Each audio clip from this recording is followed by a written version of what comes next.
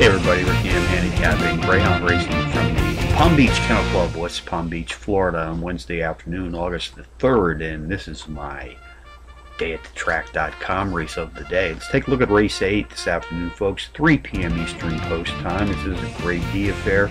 These pups are sprinting 545 yards.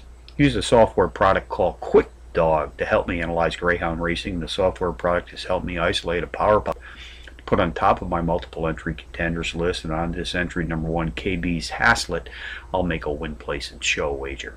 I also like to play the boxed exotics here at Palm Beach, so along with number 1, I'll be boxing number 8, Katie's Blizzard, number 2, PTL Tracker, and number 7, JT's First Around. That's 1827 in the 8th from Palm Beach.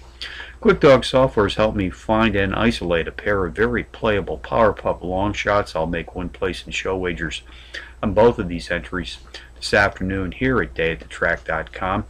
First comes in race number 1, win, place, and show in a 5-to-1 shot, number 1, Flying Philosophy, and in race 4 today, win, place, and show in a 4-to-1 shot, number 8, Wauburn Cheryl.